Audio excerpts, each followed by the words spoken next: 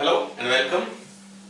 Let us take another point or rather another problem of linear programming to write its dual, but with a minor complication. The problem is minimize z equals to 10x1 plus 20x2 subject to 3x1 plus 2x2 greater than or equal to 18, x1 plus 3x2 greater than or equal to 8, 2x1 minus x2 less than or equal to 6, x1 and x2 both are non-negative. Let us check whether all the constraints or rather signs of all the constraints are in matching with the objective. What is the objective? Minimization. So the sign of all the constraints must be greater than or equal to. In case of first, yes it is.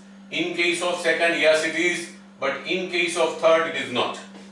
So what will happen?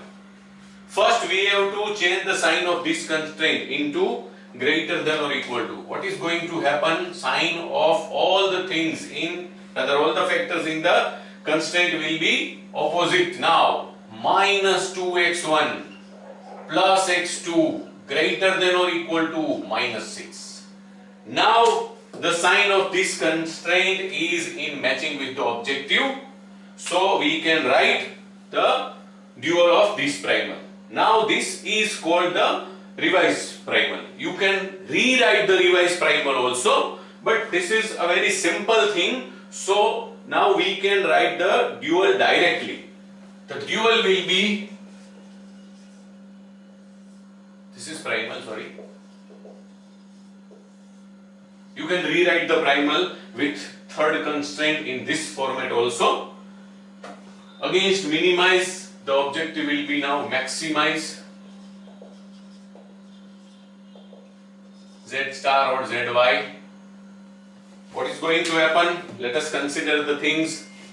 We have three constraints, so there will be three decision variables in the dual. We have two variables in the primal, so we will have two constraints in the dual. Okay. Now the right hand side value of the constraints will be the coefficients in objective function. So 18 into y1, 18 y1 plus 8 into y2 minus, see, be careful, now we are going to consider this constraint and not this one, minus 6 y3 subject to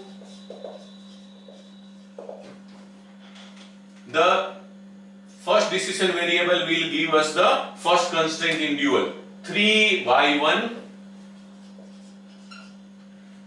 plus 1y2, that is y2, minus 2y3 greater than against less than or equal to 10. And the second will be from x2, 2 into y1 plus 3 into y2 plus 1 into y3.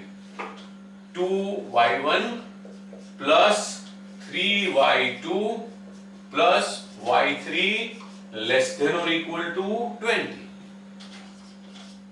y1, y2 and y3 all are non-negative. This is the dual of this primal. Let us check.